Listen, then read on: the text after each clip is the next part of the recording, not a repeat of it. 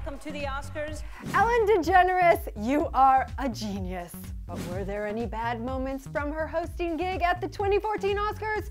Well, if you ask me, the answer is hells no.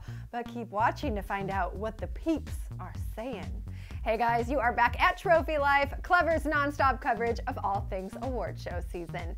And of course, we've got the standout moments, starting with the opening monologue. 2 words, belly laugh.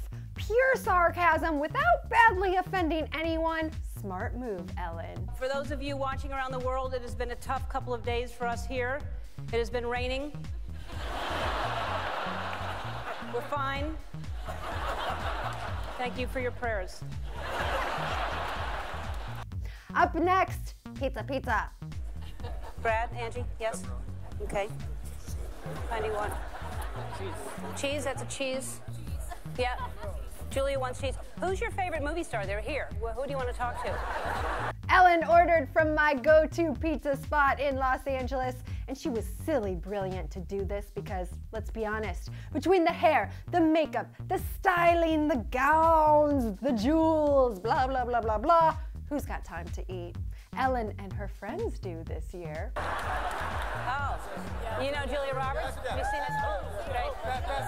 Okay, wait a minute, we're gonna run out. Okay, great, okay. Okay, so the next Ellen highlight is when she took the most epic celeb selfie ever. And it actually broke Twitter for a good 15 minutes.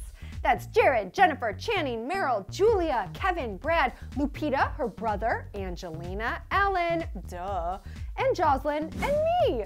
It was such a fun night at the Kodak Theater with my favorite Hollywood stars. A few more awesome moments for Ellen. Bradley Cooper didn't win an Oscar this time, but Ellen was sure to give him a quarter and lottery tickets. I hope the luck of the Irish is on his side. Bradley, I can hook you up if you promise a 3-way split with the brilliant Blondie and me. I literally spit out my drink when Ellen floated out onto the stage as Glenda the Good Witch. So she missed her cue for the Judy Garland tribute, but it's A-okay in my book. What about in yours? Next, the pop-up between Sandra Bullock and Leonardo DiCaprio was pretty darn funny. And finally, when Ellen collected money from the star-filled audience, I know that forever means forever when Ellen lives in my heart.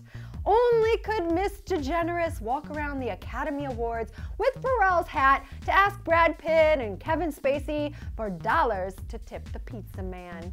You are my favorite, Ellen, and you can do no wrong. But since I'm being forced by some viewers to note the worst moments of the night, guess what? I'm scratching the S and only noting that a bunch of people weren't so happy with the whole calling Liza Minnelli a sir moment. Good job, sir. I mean, that is really...